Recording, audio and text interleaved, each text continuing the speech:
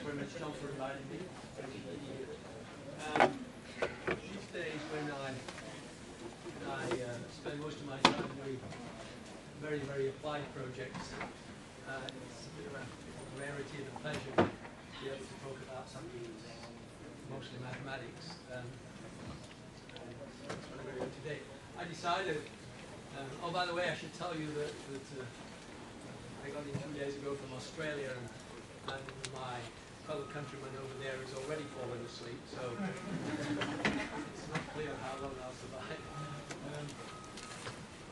So I decided after a 12,000-mile conversation with John that I should do something of a tutorial talk, and then at the end I'll talk about some new results, briefly about some new results by Robert Calderbank and Stephen Howard sitting over there, who will be falling asleep pretty soon, and myself. So what I'm going to do to start with is to tell you about radar ambiguity, and those of you who know about it can go to sleep for a while because there's nothing new in it. But it's a really interesting story, which is full of connections to all sorts of mathematics.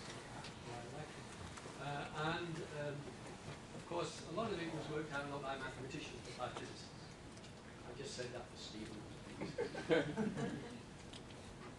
How do I make this? Difficult to hear, Bill. Oh, no. Okay, so I said these days I actually spend time thinking about how new radars work. But what do you do with a radar? You basically illuminate the scene, what's out there, by some waveform, and you collect back the returns, and then you process it. And the waveform I'm going to call W, function of 9, and we typically think of the waveform as relatively slowly varying. In the context of radar, everything's moving pretty fast, but this is relatively slowly varying. And we modulate it onto some carrier, some sinusoid. And then it goes out, send it out over the scene, and I'm assuming the scene is a bunch of discrete scatterers at various ranges, and what's reflected back is something like this. So it's the sum over where the C's are the CKs and the reflectivities. It's the sum over K over the scatterers, it's the reflectivity, times a delayed waveform, because it's had to take time to go out there and come back. And because the scatterers might be moving, there's a Doppler effect. They're shifted in frequency. I should say at this point that this is what's called a narrow band approximation. It's not strictly correct, but it's what most people in radar use. And it's a very good approximation in most circumstances. So, it's only going to be let me try and go back.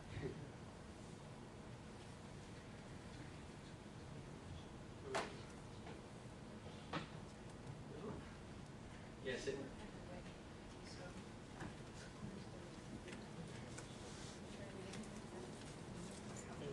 Oh, yes. Tell him where it's important. Yes, I pointed over there. Yes. Okay, thanks. And you're looking at. Oh, thank you. That's why I'm pointing at your Control that. Thank you. So what happens when it comes back? Well, first of all, you remove the high frequency component, and then you filter it against another. Whoops. Pointed over there. Yeah, up here. Up high. Up there. So you filter it against another signal, which I'll call V, although very often, almost always, in what I'm going to be talking about anyway, actually not in reality, but certainly what I'm going to be talking about, my V will be essentially the waveform I sent out. So you filter it against it, removing the high frequency component, and you get something looking like that. And if you take a single scatterer, I mean, this is just a linear combination of the scatterers. If you take a single scatterer, it looks something like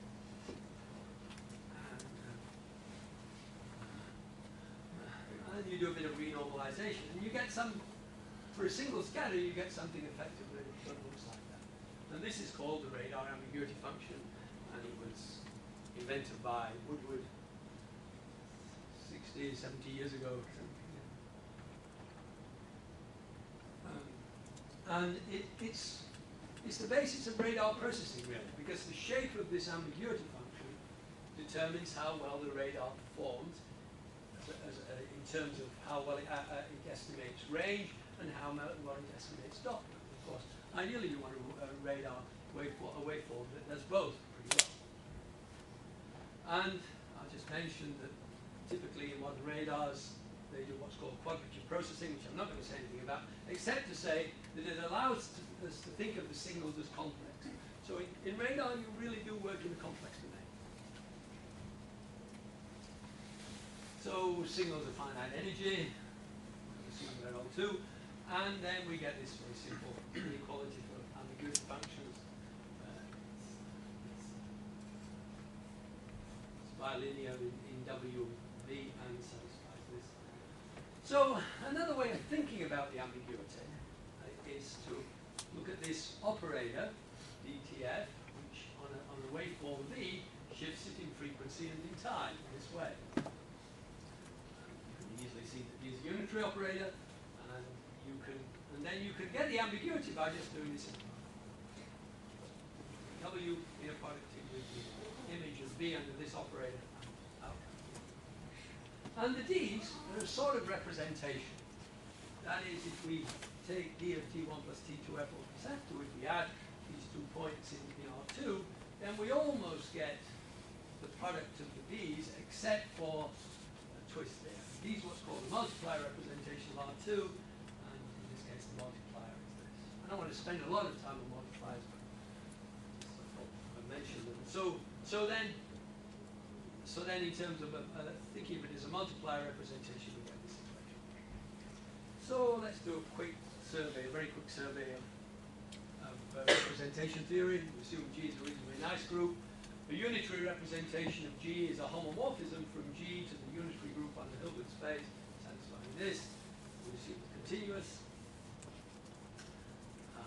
We say that two representations, let's call one pi, and let's call one the other one theta, are equivalent if there's a linear map, it's equivalent if there's an isometry V between H and K, two representation spaces, such that this diagram commutes for every element G of the group.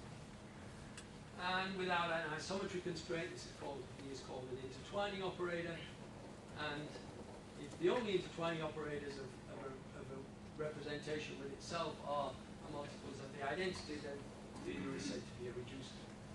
And that's really the same as saying that there's no non-trivial subspace of the representation space of our theta, which is invariant under all of the theta G's. So that's really all I need from representations.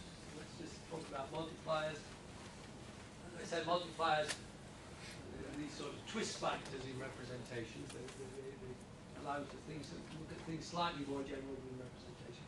And by the way, I mean, if you, I'm sure a lot of you know this, but if you want to study representations, you're forced to study multiplier representations. They come out naturally in the theory, Mackey theory, which allows you to construct representations of big groups from little groups, is forced to consider multiplier representations, even though it starts out only looking at J groups. So multiplier representations are really necessary. They're not some artifacts. Multiplier representations, if we've got a gadget looking like that, which takes values in the circle and satisfies this weird looking constraint, then multiplier representation satisfies this. It's nice, and what do I mean by nice? Well, for multiplier representations, I only ask that this map be measurable. Because continuity will be too much of a constraint. So if I start with a multiplier representation, then I can do a trick which is as follows. I take the group G of which it's a representation, and I extend it by a copy of the circle. I take the product of G with the circle, and I invent a new multiplication like that. And then I can make a multiplier representation into a J group by this trick. If I do this, then then I really do get a genuine representation, not of G, but of this central extension. And now the ambiguity looks like this, and in this case, this is our sigma representation where C is. So I've sort of said ambiguity in the context of multiplier representations, and indeed of genuine representations, provided we do the central extension. And what's the central extension in this case? Well, we can take our multiplier and think of it as taking values in T, but it's usually the case that we allow our multipliers to take values in R that look like this, and in which case when we do the central extension we get Heisenberg. And then the representation that comes from D that we lift to the central extension is exactly like this. So this is the central part. And then this lovely theorem of Stone and von Neumann says D tilde is the only irreducible representation up to equivalence that satisfies this property on the center. And that is a very powerful result. Because if we write down any other representation and we prove it's irreducible, there's got to be this one. So there's got to be an operator intertwining with this representation. And this is a very powerful idea that physicists have used for 100 years now almost, and you know, it's a very significant part of basic theory of quantum mechanics.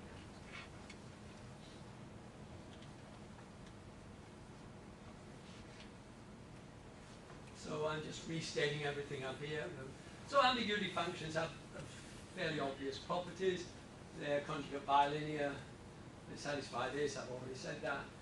They have this interesting property that if I interchange the two waveforms U and V, then I do this slight modification to the ambiguity. I multiply by phase, and I put minus signs in front of the T and the F. And if I take the Fourier transforms of U and V, this is much more interesting. If I take Fourier transforms of U and V, then I have a phase factor 2, but I flip the frequency and the time, and I'll return to this. Perhaps the most important property of ambiguity functions is what's called Weyl-Heisenberg's identity. And it says the following. If I take an ambiguity of U1, V1, and I inner product it, now these are functions on R2, remember? So I inner product it with the ambiguity of U2, V2, so this is now, I don't know why that W should be ignored. And I take the inner product over L2 of R2, then what I get is the product of the inner product of U1 with U2 and V1 with V2, or again, and boiling that down to the case where all the U's are equal, all the U's and V's are equal, the norm of A of U in L2 of R2 squared is the norm of U to the fourth. So let's just stop for a minute and think about what that means for a radar. So the radar basically smears the scene. If I think of the scene as this two-dimensional range Doppler space, the radar smears the scene according to this A. So ideally, what I would like is that my A doesn't smear. My A should be like a perfect spike. If it's a perfect spike, then when I convolve, which is exactly what I have to do, A with the scene, I'll get the scene back. Absolutely perfect.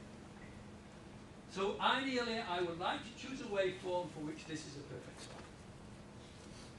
But the maximum value of A at the origin is the norm of V squared. And the norm of A, the L2 norm of A, is also the norm of V squared. Just think about this for a moment. We have this function on the plane whose value at the origin is V squared, is norm of V squared, and whose L2 norm is also V squared. It has to spread out. So Moyal's identity says that this ambiguity can't be a spike. It has to have what a radar engineer calls side lobes somewhere. And so the art of radar engineering is to choose V's for which the side lobes are in places where you want them to be, and where they're not interfering with the problem you're trying to solve. And that's really hard. Stephen, Robin and I have been doing some work on some ideas there which we think are quite novel, but I'm not going to talk about today. But you know, if you look in the literature, there have been thousands of papers written on designing waveforms in radar to give you nice properties of the ambiguity. Okay, so today it's a math lecture, so I'll keep on this. So let's look at the Heisenberg group. Well, it's got to be algebra, of course, and we have the generators of the algebra of this, and they satisfy these commutations. These are effectively the canonical commutation. And if we take our representation of the Heisenberg of the group, then in a very canonical way, you can form a representation of the Lie algebra, differentiate everything. And so now we have a representation of it. We started with a representation of the group. We have a representation of the algebra. It looks like this. So the derivative of the representation of t becomes this derivative. These are unbounded operators in general, and the derivative of the frequency is this here, and then the derivative of this central component is just the idea. More interesting anyway, is to create these operators, A, which is given by this, and A star, which is adjoint given by this, and these are the annihilation and creation operators of quantum mechanics. And this is the commutation property then becomes this. So you can look at d tilde array looking like this, and d tilde A star looks like this, and it's the adjoint of d tilde. So given that we're interested in this representation, given that the representation gives us in this very natural way these operators A and A star, you would think there was some import in looking at waveforms whose derivative is for which the d tilde of A v is 0. And indeed there is, they're Gaussian. And if I apply d tilde, if I apply the creation operator to v0, I get v1, which is the first Hermite function. And if I apply the annihilation operator, I go back to v0. So I can create all the Hermite functions by applying creation operators to the v0. These are exactly the same. So these VNs are very special for D, and they have very sharp ambiguity.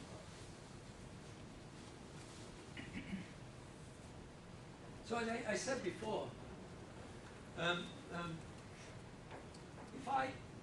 once I've got this idea, once I've got the Stover-Neumann theorem, then I know that any representation that's irreducible is got to be the same representation. So let me write down a new representation, and I'll write it down not in terms of the group, but in terms of these annihilation and creation. And all I need for the annihilation and creation operators, in order that they give me a representation of the Lie group, is this commutation relation. Provided that's true, I'll get a representation. So in this case, I'll take A. So I'll take my space, my Hilbert space, to be the space of functions satisfying this problem. So that's obviously a Hilbert space. Sees that. And the inner product looks like this. And then we'll make A correspond to this operator on this Hilbert space, and A star correspond to this operator. Then you check, we satisfy the commutation relation, so you get a representation of the Heisenberg group, and this is the so-called Waldman-Seaborn.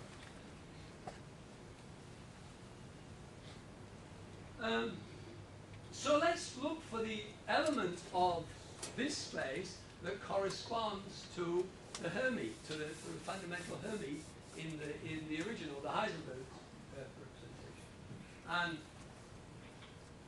and that's got to satisfy the same differential equation. Differential equations defined in terms of the algebra, so it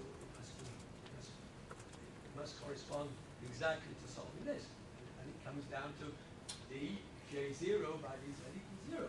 J0 equals the constant. So Gn, so the Vn is the Hermites in the Boltzmann-Siegel representation, just correspond to powers of z, suitably normalized. So when we can write down the intertwine, so we know that the Boltzmann-Siegel must be the same as the original representation. Now, at least they must be equivalent. What's the intertwining operator? Well, you do a bit of work and you find out pretty straight, absolutely fundamental in this theory. And so I don't want to say yes. So let's suppose I then so I can now write down the Boltzmann-Siegel representation in all its gory detail, and it looks like this. So this is my this is my application of the representation of T and F to G in the Boltzmann-Siegel space, and the formula for the representation. I now can calculate, it's a nice little calculation. I now want to calculate the ambiguity of a Hermite with another Hermite.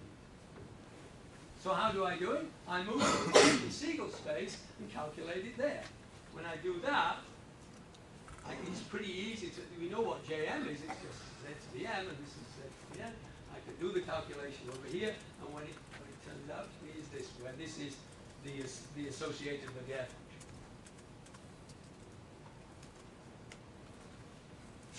So by going from the original representation to the Boltzmann-Siegel space, I can do calculations that would be much harder to do over in the original space. Here's another representation that's of interest. I take the lattice subgroup Z2 of R2, and I can induce, I'm not going to talk about how you induce it, I can induce the ordinary representation, the representation from Z2, which is essentially trivial in this context, up to R2. This tells you how to do it, and I get this representation. This representation is another representation of the Heisenberg group. So it's irreducible, you can check that. So it has to be equivalent to the original representation. What's the intertwining operator? It's the Weber-Ising-Sachs formula. This formula here, where this function here is the Jacobi theta function theta 3, and is the sum of this exponential series here. And this leads on to Jacobi theta function identities, the Möbius group, and all sorts of any other group. Well, I'm not going to spend much time on that, but if you're interested, go and read about it. It's a very beautiful series. So let's look at automorphisms of this group, of this situation. So we've got this representation on R2, and we want to look for homomorphism of R2 which preserve the multiplier. Well, instead of using the original multiplier, the multiplier sigma, I'll use one that's really equivalent to it, and it's given by this, the skew symmetric form of the multiplier, like this.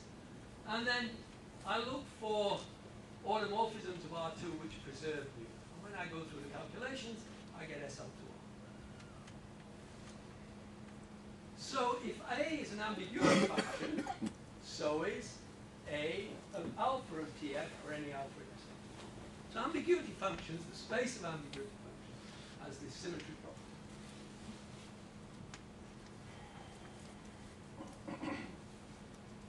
So I start with the original representation of the Heisenberg group. I compose it with one of these members of SL2R, and I'll get an equivalent representation. So given any alpha, I can form an equivalent representation by doing this composition. That means I must have a unitary operator that intertwines this representation with this representation. Let's call it U alpha, and it satisfies this. So, since these are reducible, U alpha must be unique up to a scalar, and we can see that U alpha beta has the same effect as U alpha times U beta. So U alpha beta is effectively the same as this, except for the scalar, because in order that they have the same effect, they must be equal up to a constant. So U itself is a multiplier representation of SL2R. And so I can take the double covering of SL2R, I can add in a center, if you like, and I can get an ordinary representation of this double covering, and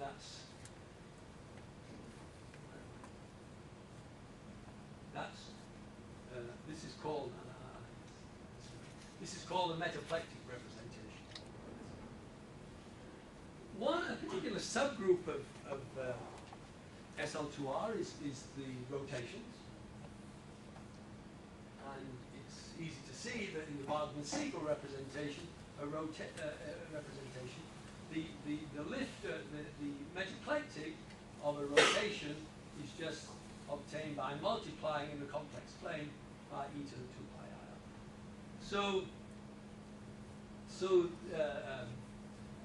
the eigenvectors of this thing are just these monomials, and eigenvectors of UR alpha must be the VNs, of course, because we know those match to VNs, and so these VNs must have rotations. So this UR alpha is actually a fraction Fourier transform, and you can write its formula down by just doing intertwining operators of representations. All right, so that's a survey of standard Heisenberg-Weyl of ambiguity theory, and now I want to come on to something that really represents what we've been thinking about, although much of what I'm going to say up front is fairly standard anyway. So let's replace the real numbers by a finite group, a finite cyclic group, Zn. And we want to do the same theory there as we did for R. So you have to realize that in the Heisenberg-Weyl theory, that we look at R2, remember, we've got time and frequency, and really they're not the same R. One is the dual of the other. And so really we should also be looking not only at Zn, but its dual as well. But it so happens, of course, that the dual of Zn is also Zn, so we can play the same game as we did in the real case, and think of, as I will do, and think of the dual as actually being Zn. In a more general abelian case, you can do this whole theory in a general setting, in a general abelian group. You'll have a copy of the group and a copy of the dual group. You take their product, and the ambiguity function for this situation will sit on this product of a group. So we'll think of our waveforms now in this finite situation, that's belonging to this Hilbert space H, which is just L2 of Zn, which of course is absolute Cn. And we'll define our representation to look like this.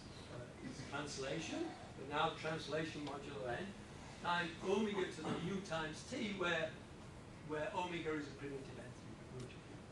And then really this gadget here just encapsulates the duality between the two copies of Zn. So rather than think about the group, let's just think about the operators, the image of this representation, right? And they look like this. So this is the unitary multiplier representation of Zn cross Zn, and the multiplier looks like this. So it's exactly the same, except we've changed R to Zn.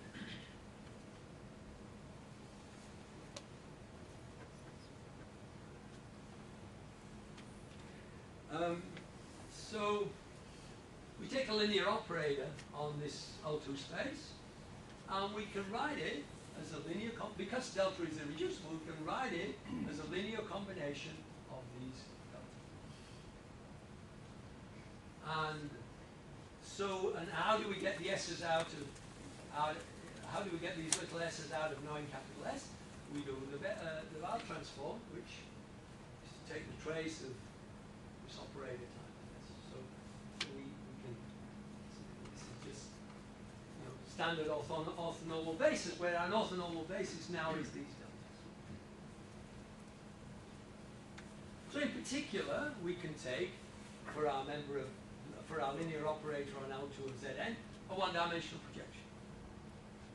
Take a member of L2 of Zn, call it phi, and take the operator, which is inner product of phi with psi times.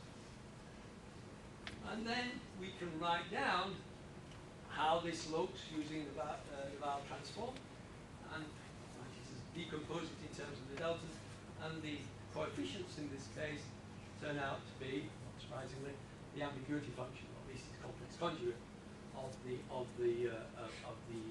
vector. Okay, so now I'm going to start talking about Golays. Set things up enough that I can talk. So Golay sequences.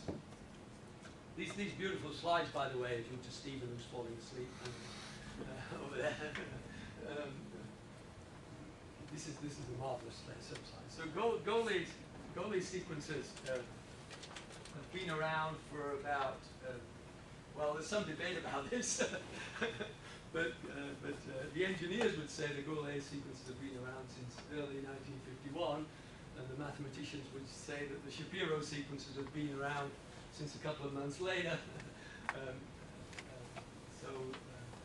Golay invented them in the context of X-ray spectroscopy, and Hal Shapiro invented them in the context of harmonic analysis, almost simultaneously, within months of each other. They are unimodular sequences, say of length capital N, and they have this property that their order correlation functions are just delta functions. When you add the order correlation, you get it. So let me show you what.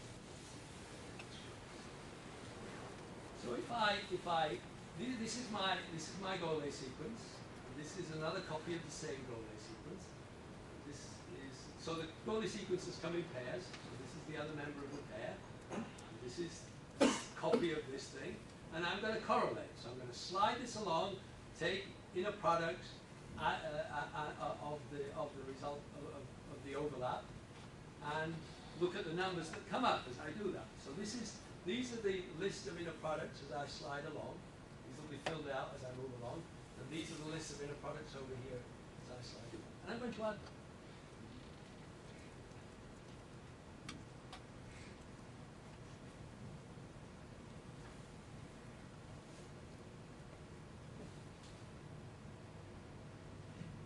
I think Stephen should get a round of applause.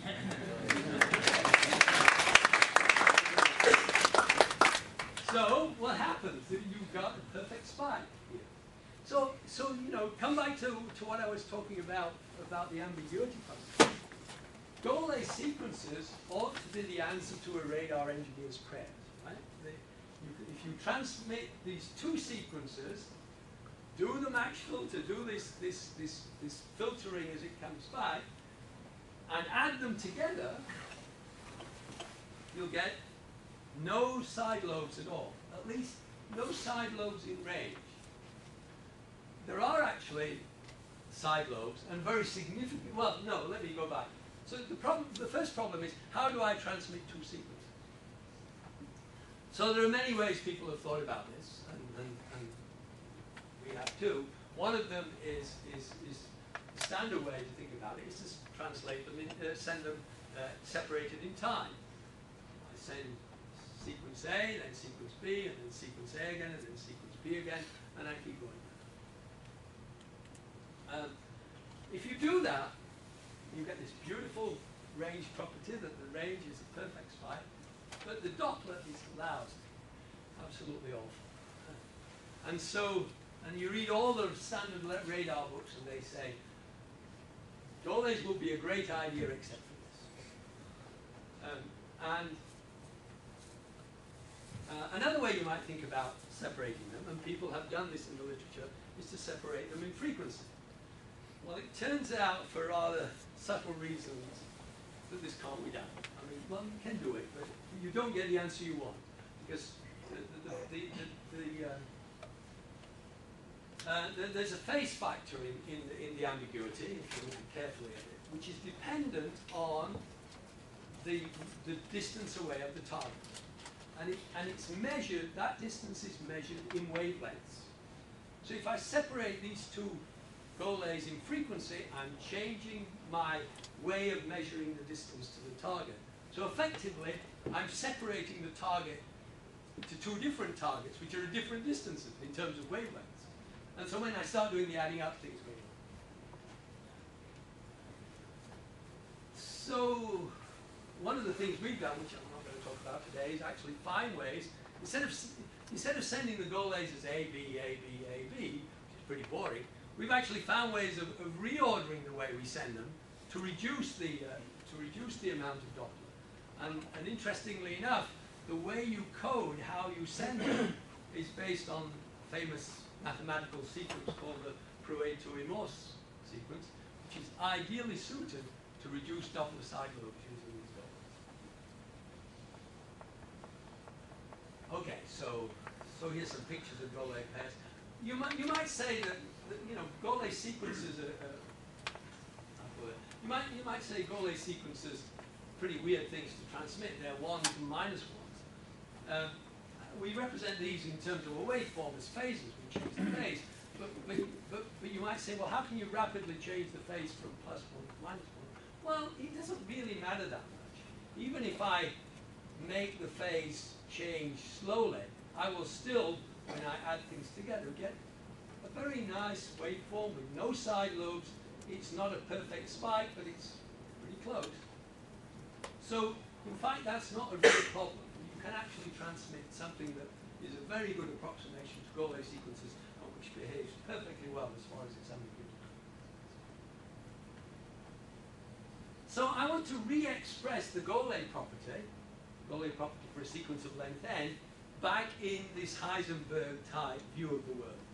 That is back in terms of the Heisenberg group on Zn. And it turns out to be this. Well, if I translate phi of psi are Golay complementary, means that if I translate in time phi and in a product, that's just the order correlation, and do the same for psi, and I add them up, I should get 0 except when tau is 0. So another way to write this is to say that the trace of this projection that corresponds to phi plus this projection that corresponds to psi times delta times this translation operator is 0 for tau. So now I want finally to look at another Heisenberg model. I hope this story will all come together again. Well, maybe we'll see. So I want to replace Zn, this cyclic group, by this highly non-cyclic group, namely a finite product of copies of Z2. And when I'm going to make my capital N equals 2 to the n. So these are the same size sets, but they're not the same groups, of course. In here, we're adding integers modulo n, and here we're adding a vector of integers modulo 2. So, but you can still do the Heisenberg-Weyl theory here. You can look at the space of operators like I did for Zn, and it looks like this. You might worry about why there's an I there, and the problem is that there's these usual issues when you look at things over Z2. Things go slightly wrong compared to the Zn case, and so putting the I in just helps solve it. So don't worry about it. It's effectively the same thing. So this is the group of operators we're looking at. This is the irreducible representation of this group. exactly as in the same way as for R and for Zn. The group multiplication now looks like this, where we use this plus like this to mean addition of these two vectors modulus. And we get commutation relations, exactly as before. And DAB and DAB dash commute is the inner product of these two sets.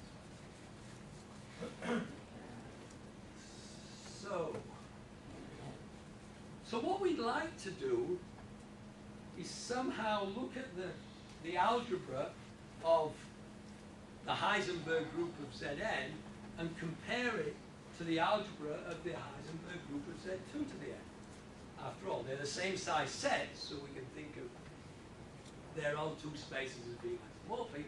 And what we like, but of course they're not the same groups. In the Zn case, we're adding integers. If you like, you can think of elements of both of these groups as being represented in binary. And in the Zn case, we're adding with carry things. And in the Z2 to the n case, we're adding without carry. And so what we'd like to do is find a way of relating the two representations, the two sets of operators, which of course we can do. We can always write delta t's 0 tau 0 as a linear combination of DABs and vice versa. So this is the formula. This is how you write a translation in Zn in terms of these Heisenberg-Weyl operators in in Z2 to n. And I need one piece of notation. CA is the set of binary vectors covered by A. What do I mean by covered by A? I mean the elements of CA have to be 0 where A is 0.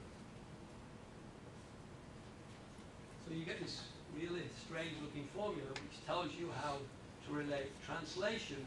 By the way, once you've got translation, you can do frequency.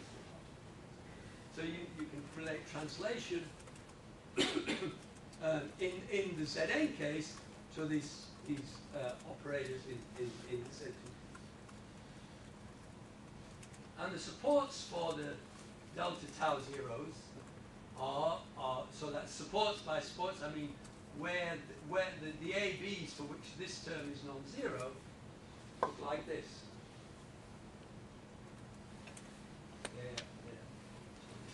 Z2 to the n by Z2 to the n. And here and these, you get these strange looking fractal sets. When I go up to the next dimension, like this.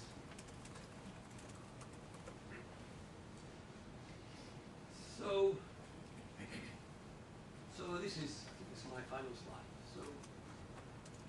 So what's all this useful for? This is, by the way, this is theorem by the Chums. That's called by Howard Moran. And it says this: suppose I have a Golay pair, phi and psi, but they stay Golay whenever I apply DAB to phi and DAB to psi. So this is a Golay pair which is an orbit of Golay pairs. That is, whenever I move around by the group representation, I stay a Golay pair.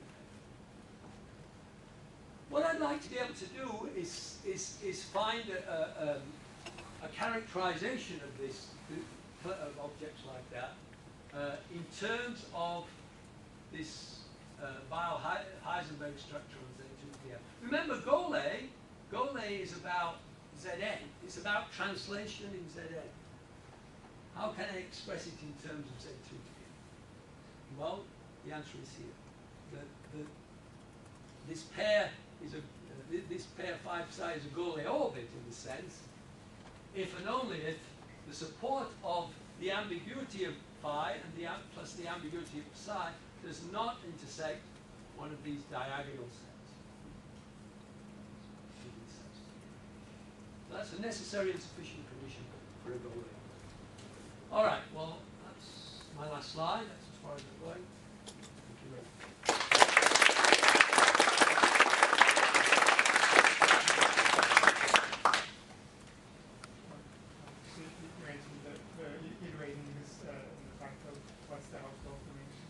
We haven't calculated.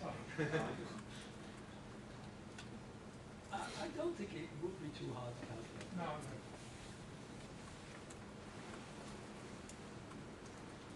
I had a student many years ago who calculated lots of household dimensions like this, and she just sent it to me.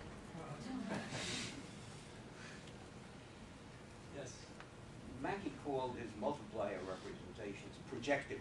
Yeah, I actually had some slides on projections, but I took them out and decided it was too esoteric. I was wondering how you chose your terminology. Yeah. Are you also, for the purpose of forethought, avoiding talking about group cohomology?